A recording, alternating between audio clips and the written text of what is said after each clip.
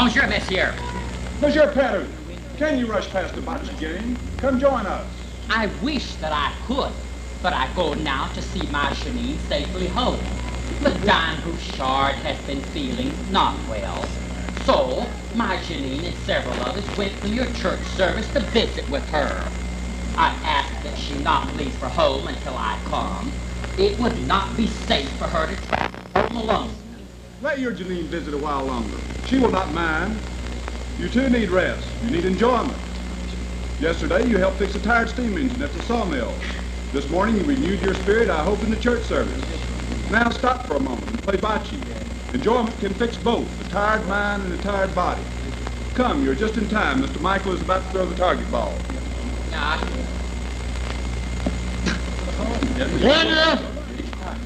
Now watch me toss the first Bocce ball within inches of the target ball. Move back, men. You know his inches.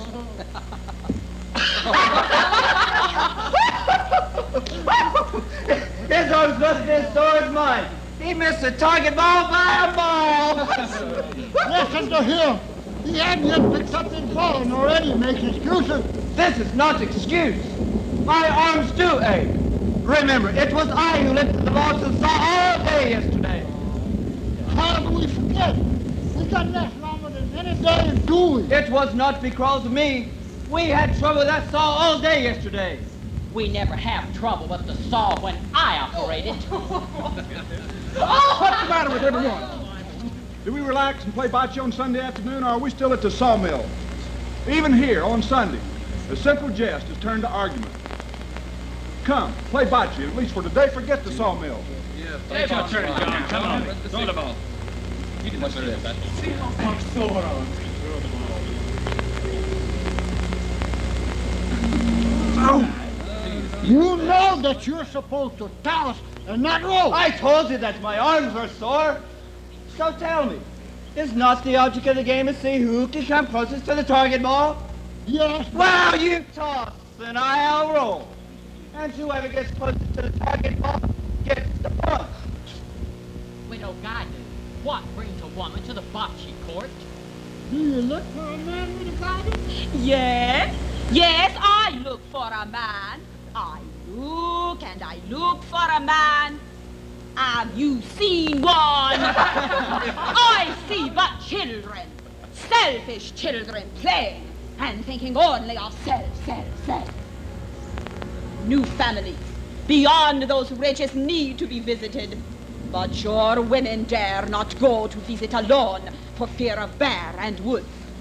They need you men to go with them. I went with my Marguerite to visit with Anna yesterday while Henri was at the sawmill. Scared to death we were, but we walked across those mountains.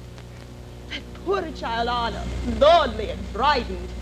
I fear for what is happening to her in her loneliness. Ooh, everywhere there is suffering.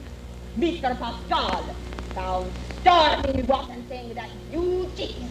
We cheat no one. He bought stock in the community corporation. When you buy stock in the corporation, you can't throw out money bit by bit. What does he know about stock in a thing? He but knows that he now has no money with which to buy food. Many do not understand this thing. And now your daughter for jobs in warm houses in cities and send to you their little monies to help pay for your land while you play bocce. Yes, what a guy do. For a few minutes on Sunday afternoon, we play bocce. There must be some fun with all this work, or this place would be more than any of us could plan. This is an on-off thing. On-off. All right, come on. Get closer to that. Look at that. Come on. Oh, oh, Dad.